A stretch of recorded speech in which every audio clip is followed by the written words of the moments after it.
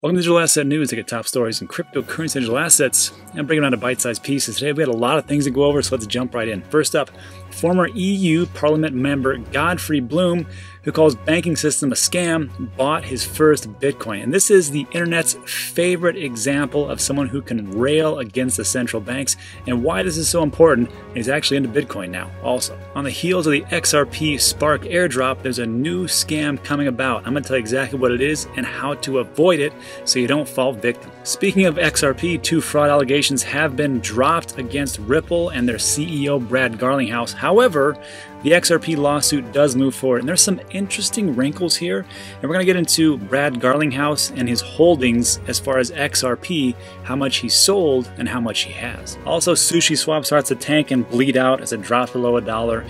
And I have to tell you, good riddance. And we're going to talk about this as far as what a project should absolutely not and never do, and what a project like Uniswap and how it redeems the whole area. Final 2 pieces, I want to take a look at this new project called POLKASTARTER. There's some pretty good stuff about it, but there's also some things that make me very leery. So we'll get into all that, but let's take a look at what's going on in the market. So today is October 4th, about 2 p.m. It is Sunday.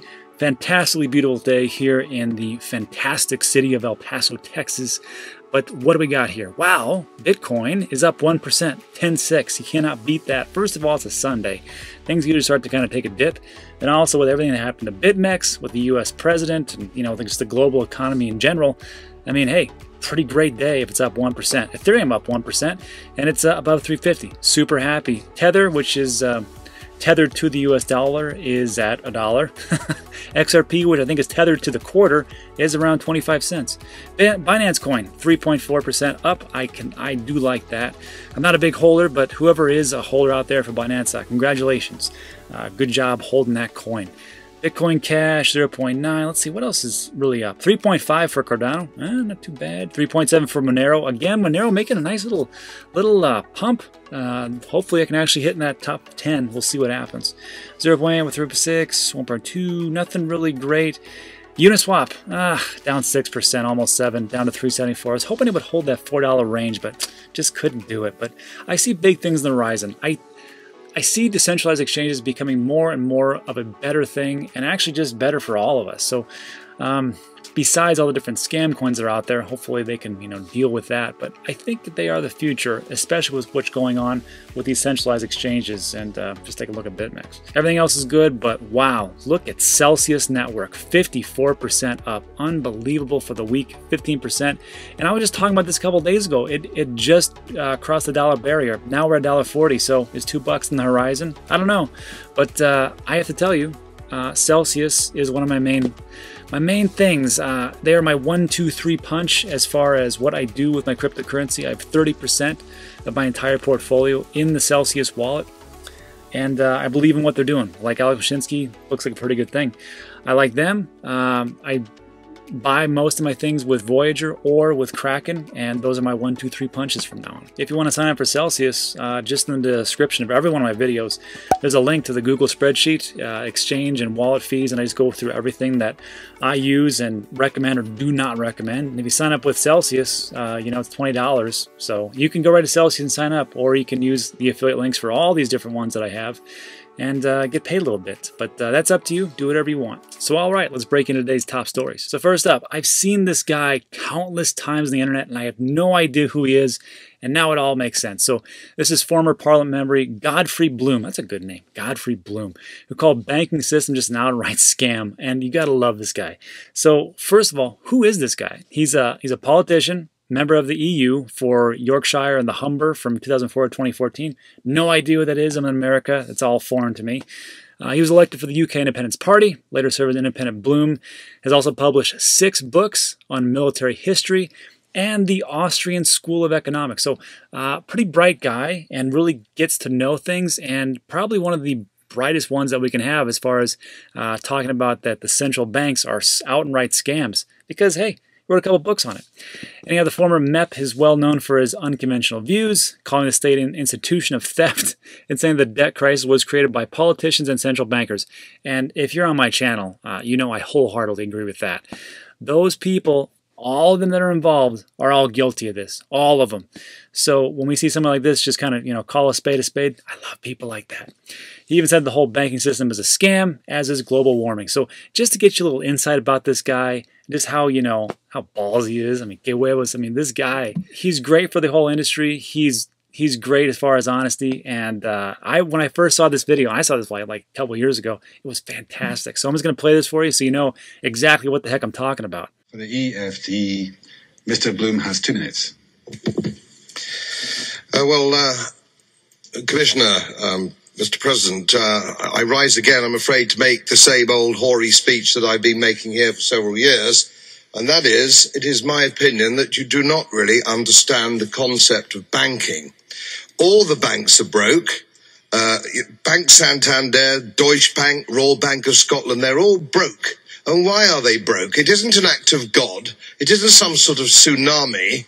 They're broke because we have a system called fractional reserve banking, which means that banks can lend money that they don't actually have. It's a criminal scandal, and it's been going on for too long. To add to that problem, you have moral hazard, a very significant moral hazard from the political sphere. And most of the problem starts in politics and central banks, which are part of the same political system. We have counterfeiting, sometimes called quantitative easing, but counterfeiting by any other name. The artificial printing of money, which if any ordinary person did, they'd go to prison for a very long time. And yet governments and central banks do it all the time. Central banks repress the amount of interest that rates are, so we don't have the real cost of money. And yet we blame the real retail banks for manipulating LIBOR. The sheer effrontery of this is quite astonishing. It's central banks that manipulate interest rates, Commissioner. And plus, underneath all this, we talk loosely, in a rather cavalier fashion, do we not, about deposit guarantees. So when banks go broke through their own incompetence and chicanery, the taxpayer picks up the tab. It's theft from the taxpayer.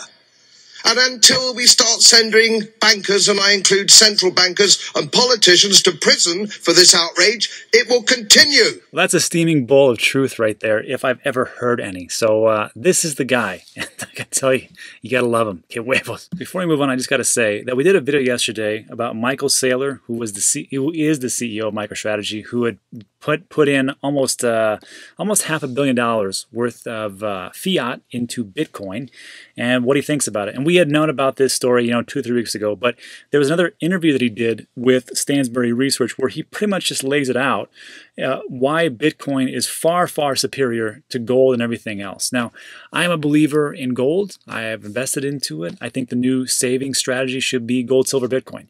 And when we have people that just start to get it, like Saylor here, like Bloom, like all these different people, like the Paul Tudor Jones, you start to feel like things are shifting, that things are changing. And this is, I got to tell you, the most exciting time to be in this space, because people are just starting to wake up and going, wait, the world's on fire.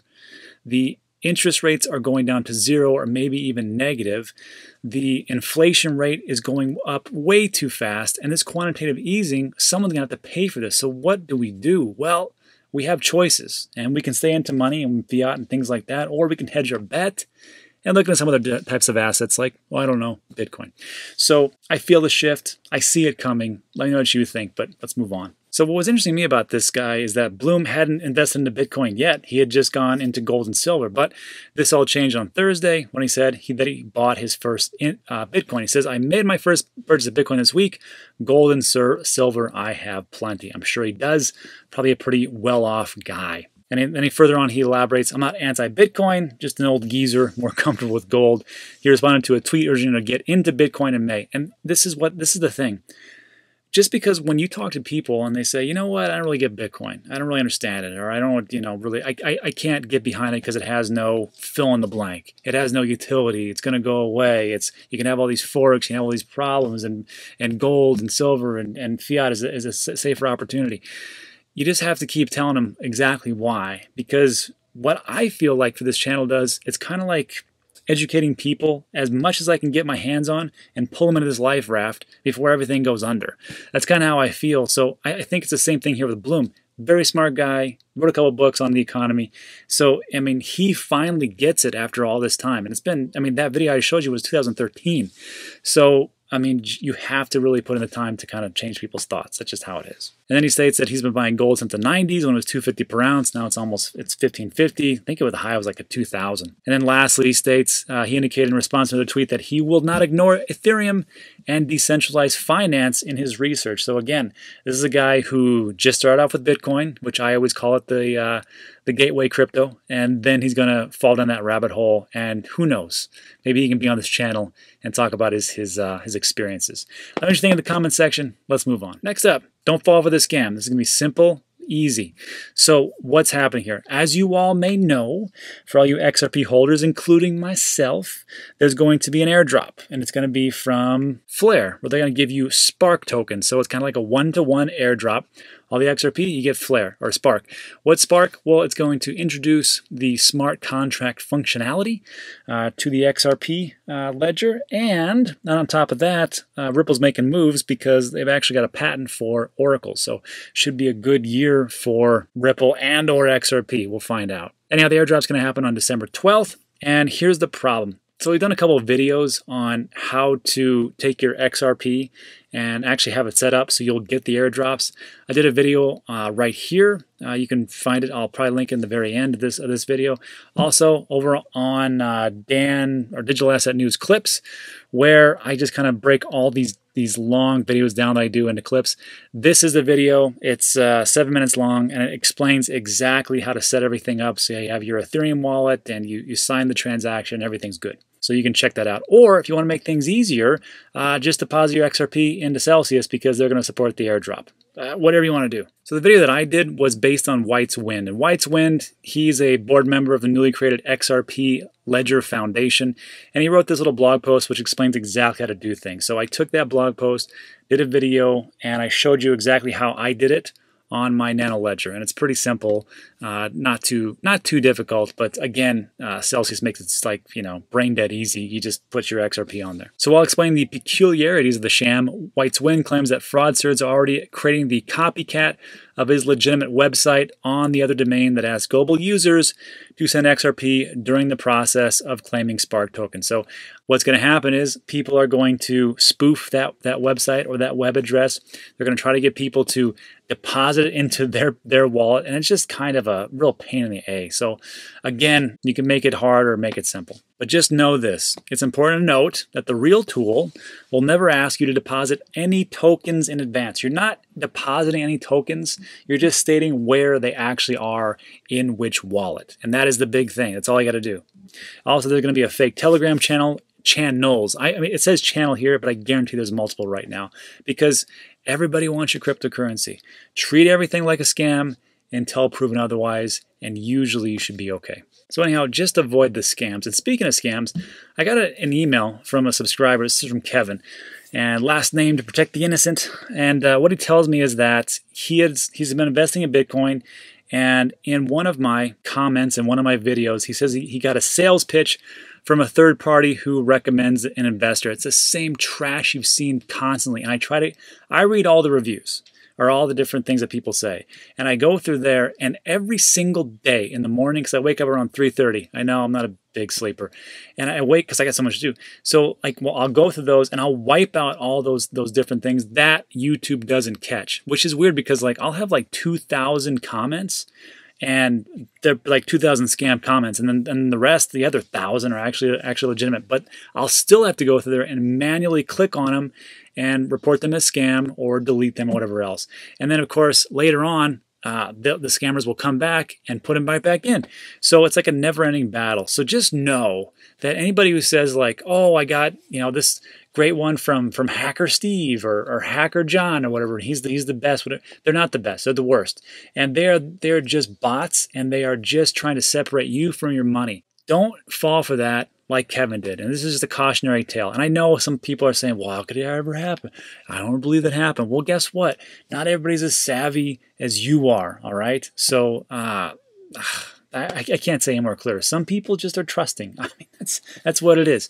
So it's all about Forex and stocks. He says it went on for a month. They requested more Bitcoin. And again, fast trade 24 hours, I would invest and my investment would grow and blah, blah, blah, blah. So just know this. Treat everything like a scam until proven otherwise, because it all is. 99% of everything out there is a scam. There's only 1% that's good. That's just how I feel. Not a very trusting person. And it's served me pretty well. Will you miss some opportunities? Sure. But guess what? You won't be like Kevin, losing everything. So that's just a little PSA. All right, let's move on. Next up, fraud allegations against Ripple dropped.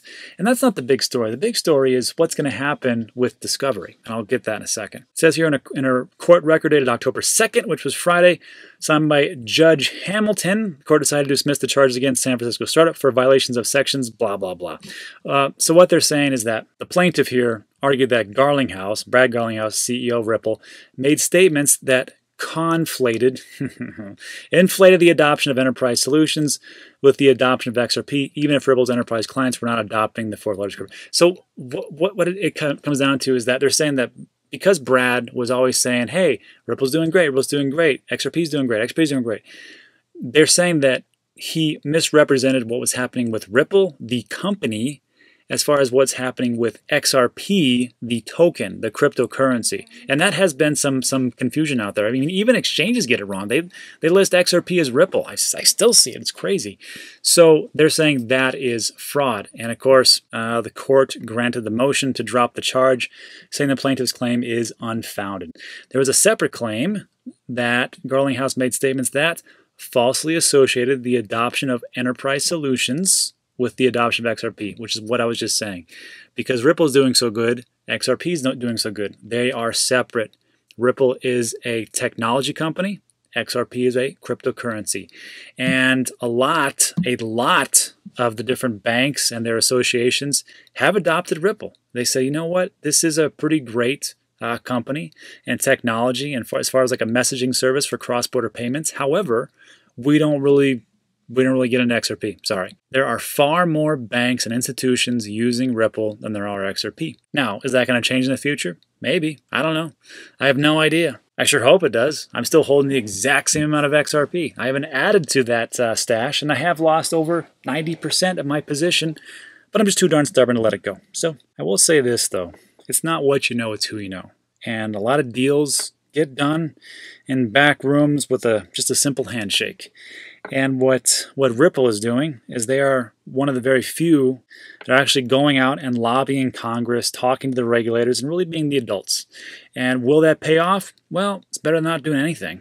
So they could be the ones that could be the big winners. And again, it's not what you know, it's who you know. And Ripple does know a lot of people. Let's just be honest. Moving down. So one part has been dismissed. However, the court gives the plaintiff the green light to proceed with the cause of action involving the violation of blah, blah, blah, blah, which is all about fraud and selling unregistered securities. Okay, so why is that such a big thing? And remember, this is against Brad Garlinghouse. Against Garlinghouse. And this is where they kind of get this from. Because Brad stated, I'm long XRP. I'm very, very long XRP as a percentage of my personal balance sheet. I'm not long on some of the other digital assets. And he has come out many a time and said that he owns Bitcoin and he believes in Bitcoin. And that's not to be disputed, but he's probably talking about other digital assets, maybe like Tomato Coin. I don't know. Because it's not clear to me what's the real utility, what problem are they really solving. He's always been open about that. He thinks that there's a lot of different digital assets that solve absolutely nothing, and they're just there to make money. If you're solving a real problem. If it's a scale problem, then I think you have a huge opportunity to continue to grow that. We have been really fortunate, obviously. I remain very, very, very long XRP. There's an expression in the industry, hodl. Instead of hold, it's hodl. I'm on the hodl side. So this is going to come into play because Judge Hamilton said the plaintiff may move forward with the cause of action solely based on Garlinghouse's alleged misrepresentation regarding the scope and character of his XRP holdings. The court also noted that the plaintiff may pursue other cause of action against Ripple Labs. So it's going to be very interesting. There's going to be a discovery process. They're going to take a lot of depositions. It's going to be very expensive, I can tell you that. So I don't know where this guy's getting his money, but I know he's going up against a huge corporation. Not that you can't beat a corporation. I've been sued by a corporation before. It sucked and drained me tremendously. It took me 2 years, but you got to do what you got to do. So the real question is going to come down to is how much is Brad Garlinghouse holding? How much has he sold? What is going on with his holdings right now? And I mean, it's all up for debate. I'm not a lawyer. I'm just not. And I mean, I could just off the top of my head, I could think to myself, well, even if you had, I don't know, 10,000 XRP or 100,000 XRP, if you just say, hey, I'm long XRP, I mean, that could be enough. But again, not a lawyer, don't know what's going to happen, but I do believe that it's going to all come out in the court proceedings, and we'll see. Let me know what you think in the comment section. Let's move on. Next up, and I'll make this quick, Sushi Swap tanks below $1 as protocol's liquidity continues to bleed. Good riddance. So the food-inspired DeFi token is currently down almost 94% from its all-time high of 1590. Jesus, 1597. That was reached on September 1st. It's pretty low. So if you don't know, let me give you a little history lesson. This is always interesting. And the reason I'm talking about this is not because I want to bag on this project. A lot of people lost a lot of money, and that sucks. I don't want to see anybody lose money. Let me be very, very clear on that. But I wanted to cover this story as a reminder for anybody who is listening, who is thinking about starting the same type of thing. This is not the way to do it. This is the exact opposite way to do things and to screw people out, and then also to cause the whole industry really to have a black eye. We're going to recover. I think we'll be okay. These are just growing pains, but this is what's not to do. And when we get into Uniswap, I'll tell you what exactly you should do. So as reported by You Today, token then tanked over 75% on September 5th after the master chef swapped his sushi, all his sushi, for Ethereum and distanced himself from the project. SUSHI had a relief rally the following day when FTX CEO SBF, Sam Bankman-Fried, was handed over the protocol. Next week, SushiSwap wanted to become the largest DEX with $1.4 billion worth of total value locked because of its successful vampire mining attack in Uniswap, just essentially sucking all the different liquidity out of Uniswap. Not all of it, but a good portion. Still, the token was crashing. Chef Nomi's repentance caused a 50% rally on September 11th, but it wasn't sustainable, and now here we are. So it's one of those things in business, and it's one of those things in trust. I've always said this in the same thing. Trust is a currency you cannot buy, and it takes or can take decades to actually build up a reputation, but it only takes seconds to make it crumble. So you have to protect these things. And I've seen businesses crumble because they make a catastrophic mistake, and it's all based on trust. And they do something to their users, to their employees, to the people that they serve, and it screws them out of something, and you just can't recover from that. No matter what you do, it's just very hard to come back. And this is exactly what happened with SUSHI. So that's how it goes. So if you're going to start up some type of project, just know this is the exact opposite thing you want to do. Now, Uniswap later captured all attention with the surprise airdrop of its Uni token on September 17th. And that was fantastic. That's how you do things, right? You don't give it all to these whales. You don't give it all to your investors. You say, hey, we're going to reward the community that got us here. We're going to stick with the person that brought us to the dance. Here you go. Here's your 400 Uniswap tokens. And you know what? If it was any other type of way, I would have sold those things so quick. I'd have been like, great, thanks for it, suckers. I'm out of here. But to date, I have not sold them. And I probably won't sell them just because of the way they handle themselves. So I think Uniswap could do great things. Let me know what you think in the comment section. Let's move on. Next up, I want to talk about POLKASTARTER. I was watching Satoshi Stacker. He's a YouTuber, got a pretty good channel, and he was talking about it, and I'm always sucked into great conversations. And I thought, what the heck is that? I like Polkadot. I got Polkadot. So what's POLKASTARTER? Well, POLKASTARTER, the people who brought that to us, they believe that projects like Uniswap and Compound have issues, especially in terms of scalability. And talk about Ethereum network with their fees, the slow performance, and people get frustrated. So yeah, there's definitely an issue there. I can tell you that from experience. So what do we want? Well, users want cheap transactions, ultra-fast swaps, user-friendly design, that's for sure. And the possibility to buy and move assets between blockchains. That's what we want, sure. So what are they going to do? They're going to bring to us POLKASTARTER, permissionless DEX built for cross-chain token pools and auctions, enabling projects to raise capital on a decentralized and interoperable environment based on Polkadot. So you're going to be able to have decentralized projects, will be able to raise and exchange capital cheap and fast, users will be able to participate in a secure and compliant environment, and use assets that go beyond ERC-20 standard. Great. So this is going to be a DEX, a decentralized exchange. Here's the use cases. Fundraising. Startups can raise funds on a secure platform. Auctions. Token pools will include bid auctions. And OTC, close OTC deals with password protection. So this is interesting because it's a decentralized exchange and it talks about having full KYC integration, a governance model like other DEXs do. Permissionless listing. So that's interesting because you know the permission listing. With permissionless listing, you can have the real tokens and also scam tokens. This is the same thing that happens over Uniswap. But you can't do cross-chain swaps, which is interesting. Fixed and dynamic swap, anti-scam features. Well, let's see how that works out with the permissionless listing. I'd love to see that actually. And here's how it ranks up. So you got POLKASTARTER, Uniswap, Prima Block. I don't know that one. Bounce, I definitely know that one. So you got cross-chain pools, supports any asset, governance model, fixed pools, whitelisted pools. Great, and they got all that, and Uniswap doesn't have it. Of course, that's what you're going to say. Sure. So, I mean, look pretty promising. Here's the roadmap. Something's going to happen in Q4. Permissionless listing, fixed token swap, private pools, anti-scam features, so all this stuff's going to happen in Q4, which is October, November, December, right now. Q1, they're going to migrate to the Polkadot multi-chain swaps. Q2, it looks like they're going to give out governance tokens, and then they have a DAO Q3, Q4, 21. So everything's going to happen moving forward. So that's great, and it goes through some other things. So I'm interested in it. It looks pretty cool, but there's some problems I see, and this is what I got. So if you scroll all the way down, you can look at their team, right? So here's the founders. I don't know. It just says this is our founders. I'm hoping there's more to this team, but this is what they got. They got two guys, Daniel Stockhouse and Tiago Martins. Well, who the heck are these guys? Well, Daniel here, I had to take a little search because it just says serial tech entrepreneur, scaled companies over 1 million users and 20 million turnover, successful exit. And Tiago, passionate, product builder and senior software engineer with a successful exit. Great, fantastic. What have you done?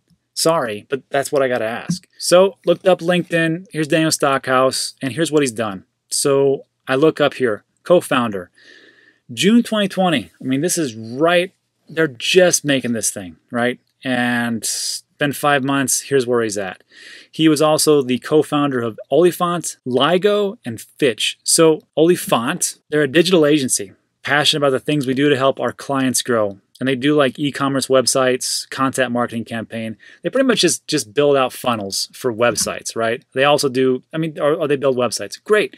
So he did that for, looks like 19 years. Wow. He was part of LIGO. It's an e-commerce site, 5.5 million annual visitors, up to 20 million annual turnover. So, okay, this guy's he can build a company. Great. On to the scale of what we're going to see. Who knows? And then we've got Tiago Martins. Remember, this is the CTO.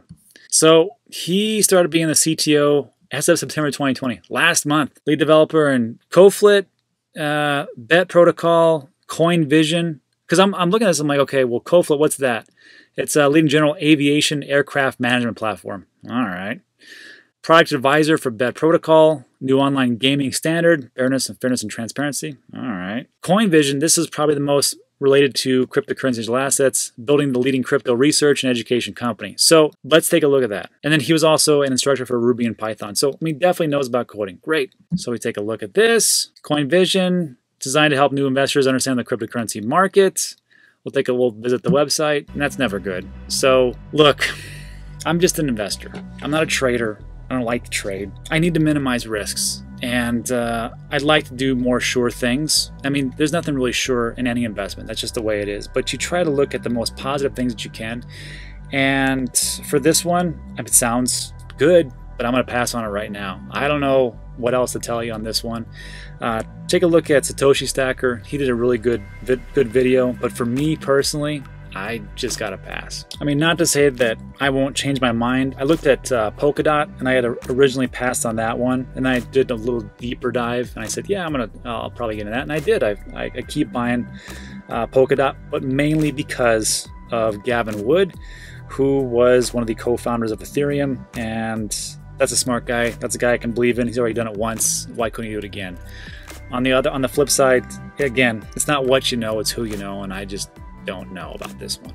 So that's it for today. So thanks a lot for sticking with me to the end of the video. I really appreciate it. If you like these types of videos, there'll be 2 more that's going to pop up on your left and right, and I'll try to link to the videos that we just talked about. And that's it for today. So have a great rest of your Sunday, and I'll see you on the next one.